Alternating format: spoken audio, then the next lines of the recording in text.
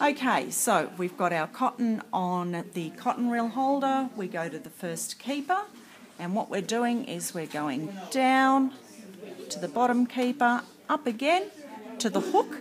You shouldn't have to fiddle around, so you can use the hand wheel to bring the hook up, down to the little hook that's behind the needle, hook it through, and then we're threading our thread through the hole in the needle. It's easy to do if you cut the thread and you have a nice sharp edge. You can also put your finger behind the needle so you can see it, and there you have it, threaded from the front to the back.